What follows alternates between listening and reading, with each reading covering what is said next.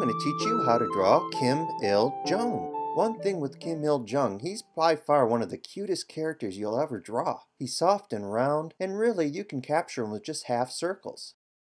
He's got a cute little button nose and a pouty little mouth. Some half circles for his creases. And don't forget little tiny eyes. You don't want to know what's going on in Kim Il-jung's head. Draw a straight line across his forehead and then two big half circles for his crazy big glasses. Some half circles for his ears and some half circles for his collar.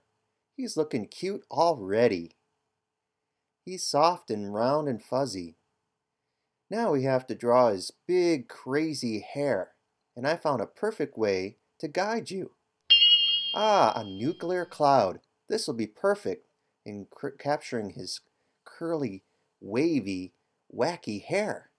So trace the mushroom cloud, and here you have about the right shape and size of his head.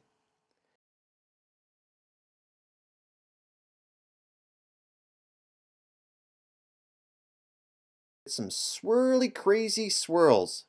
Make it black and swirly, kind of like what the Western leaders are trying to figure out, driving everyone crazy. He sure is one crazy dictator. Have a lot of fun with the swirls. They should give you a lot of creative energy.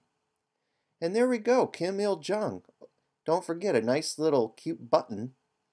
He's one crazy cute character, folks.